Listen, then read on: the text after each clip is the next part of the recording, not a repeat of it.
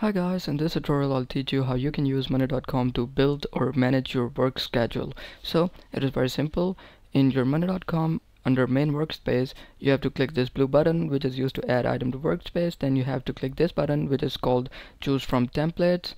Here you have to search for work schedule.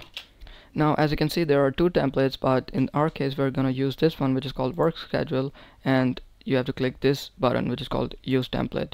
Now the template is setting up and it will take a while to get ready.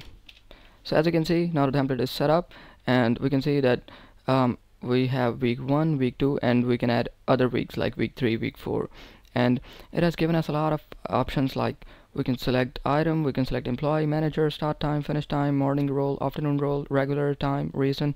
So in this way you can manage all of your work, you can manage all of your colleagues, you can manage all of your work by using this work schedule template in monday.com.